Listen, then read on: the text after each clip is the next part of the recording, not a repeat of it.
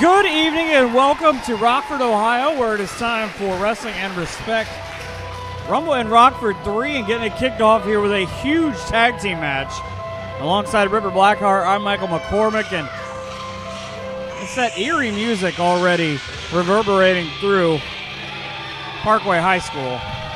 And an even eerier individual. I was going to say, because it belongs to probably the eeriest guy on the roster, Zakk Spadez. Interesting to note, his mentor, so to speak, and Caleb Stills not here. So he's gotten him a guy who's, well, he's not right either in Austin Manix. Yeah, Caleb Stills found a guy more than suitable enough to team up tonight with his protege, Zakk Spadez, and the one-man militia, Austin Manix.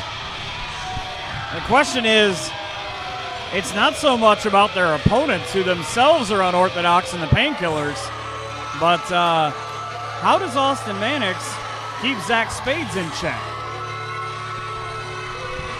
Well, he's a tough individual, you know. I don't think he has to. I think if you're Austin Manix, you don't want Zakk Spadez in check, especially if you're taking on the Painkillers. Well, I guess we'll see. The Painkillers, no stranger to Mr. Manix, as they have fought up and down I-75. They'll get another chance to try and take down the former War Wrestling Tag Team Champions. I've been real impressed with this Austin Manix kid. I think he's going to go far here.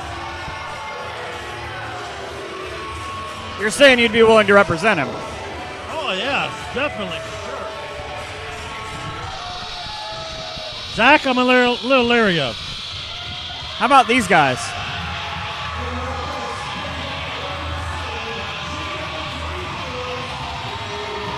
Be careful what you say. Donnie's running up and down the stairs. Yeah. Donnie, a very nuts? He's nuts. He's crazy. He's a moron. Free-spirited individual. I know we just saw a couple of minutes ago doing the 10-belt salute to the Ultimate Warrior. Growing up, one of my all-time favorites, but huge fan. These guys, for sure, big Ultimate Warrior fans growing up. I think you can kind of see that at times in their warrior-like, unorthodox offense. Or their promos. Either one. You can definitely tell who the fans are going to be behind here, though, in Rockford. Also, apparently, fans of that other guy, brother. Brother. So the Painkillers, who have made their mark in the tag team division here in War over the last couple of years. I guess we'll start off with Jacob. You see there the bigger of the two Painkillers. Yeah, being manager of former War Tag Team Champions, I'm very familiar with these two idiots. Go down there and call them that. I've called them that before. I've called it to the face. I ain't scared. I ain't like Coach Browning, who talks behind Jock Sampson's back and then wonders why he. The only reason he talked, quote, behind his back, end quote, is that because he thought he wasn't didn't here. know he was here. Exactly. And he attacked him from behind. Exactly. That's why he opened his mouth, because he thought Jock wasn't here. Well, he's going to get his just rewards, or I guess maybe punishment later on, as he will be face-to-face with Coach Kevin Browning. In an arm wrestling match at all things. This is an absolutely great card we have. The baddest man alive, Aaron Williams, coming up in a little bit. His first time we've seen him since he helped your buddy Jock Sampson win the title. The Painkillers starting out on top. Zakk Spadez is confused. I don't think he's ever seen anybody sort of on his level mentally. Yeah, like you said, Austin Manix, no stranger to these guys. You go ahead, you can tag him in. He's not scared. In there with the powerhouse of the Painkillers. Took him down right in the middle of the ring, and Manix looking for a partner. He was looking the wrong way. Well, you get slammed around and see if you know which way's up. I don't think he's going to know which way is anyway, but the couple of amateur slams there. Now here comes Donnie, the, let's say, less mentally unstable of the Painkillers. He's the more, I think. I think Jacob is pretty much the one that tries to keep Donnie in check more than vice versa. I misunderstood. I thought you said the more stable. He's unstable. Oh, yeah. Definitely for sure. Manix able to fight off in the corner. The Painkillers, though, you never know where Donnie's going. Manix is definitely in the wrong place. Look at this. A roll through into the spear. And you know what comes next? They use each other as weapons.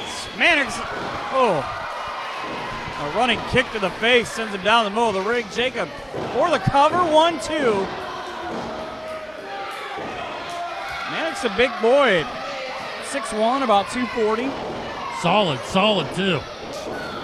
It'll take a lot to take him down now. Back in control. Blind tag to Zakk Spadez. Cortez didn't see it. Doesn't seem like it's going to matter.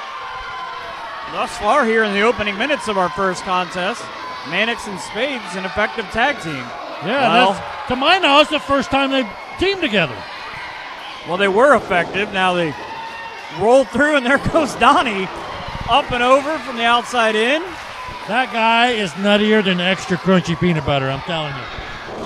Spadez almost looked like he was going to turn it around, get the advantage, but Donnie with a neck breaker again, only a 2 count. I'm curious for to the see Painkillers. Who's going to out crazy me. That's a good Zakk question. Spadez or Donnie Hollows? Also coming up later on, Ripper might be bald at the end of this night. Never happened. As Chris Hall will take on the Heartbreaker, Jeff Holloway. $1,000 against that mess you call hair. There hasn't been a better hairstyle like this since Steven Seagal. Running high knee, and you saw Manix take this offense. Now Spadez taking the double team. Jacob with a cover, hooked the outside leg. Got, again, only a 2 count. And that's what I love about the Painkillers, and I think that's what the fans here in Rockford love as well. Very innovative offense. Innovative, you mean just making stuff up as they go? I'm pretty sure when they have a guy up in the air, means. They have no idea what they're doing with him. Well, that'll buy him some time. Spadez to the outside. Manix with it looked like a palm strike to the throat. Oh, there's the ring post. Not even the legal man. Now Spadez picks himself up off the floor. So again, 2 guys who to our knowledge have never tagged before, looking like a well-oiled machine, especially when Cortez turns his back. And I'm sure that's all because of Caleb Stills. He's not here to ask, so I guess I'll take your word for it. Now into the middle of the ring, it's Spadez. Even a simple elbow drop, he makes it look crazy. Only a 1 count as Jacob powers out. A lot of quick tag in and outs, too, by this first-time team.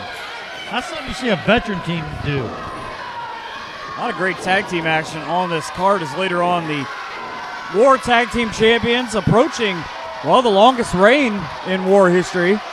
Already over 240 days. They did lose it at the county fair.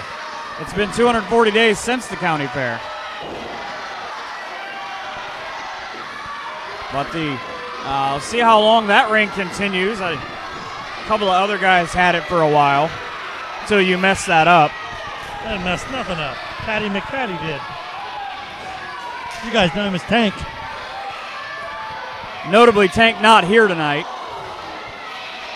As, yeah, because I had the all-you-can-eat buffet. Otherwise, you would be laying on the ground swallowing your teeth right now. Oh, look at that.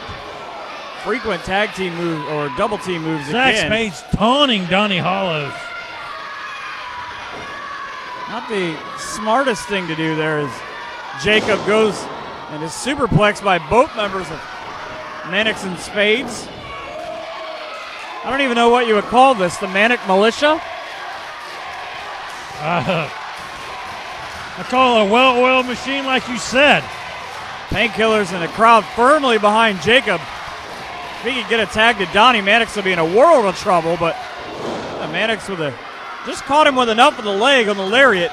Goes for the cover to knock him down, but again, Jacob's been in there for quite a while and has taken a lot, and I mean a lot, of double team punishment. Manix now Cortez needs to get a hold of him. Zakk Spadez, not a big fan of the kids in attendance in the front row. Yeah, a lot of snot-nosed, disease-ridden kids. That is just terrible.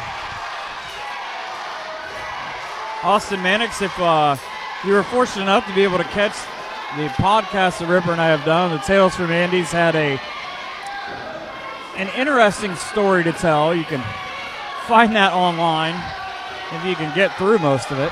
Yeah. Or busting them in this. Yes, as the Iron Sheik referred to him.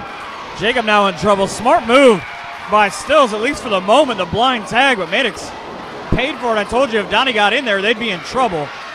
Rights for everybody. Look at that one he threw to Manix. Donnie with a knee to the face. And down goes Spadez. Look at Manix. I think he was looking maybe. Well, I guess at this point, doesn't matter what he was looking for because he's looking at the stars right now. Double team move, Painkillers, flapjack in the middle of the ring. Where's Donnie going to go? That puddle you see used to be Zakk Spadez. Big boot by Jacob. Going for the cover, trying to get Manix out of there. 1, 2. It's not a move the Painkillers put people out with. They might be going for it here. They call it the anger bang. There's the first half of it. Spadez nowhere to go. Manix down on the ground. Spadez ain't going down without a fight. And Donnie pretty much just cost his own brother. He did cost him now. In the middle of the ring, Manix 1, 2. Tried to steal the win. Would you consider this a major upset? I think you'd have to. The newly formed team of Austin Manix and Zakk Spadez beat a team like the Painkillers who's been together for years. I think you'd have to, but there's the tag team awareness. Miscues all over this match. Jacob Spadez up again, the anger bang. Right in the middle of the ring, Boston Manix with nowhere to go. 1, 2, forget about it. The winners of the first match, the former tag team champions and the Painkillers.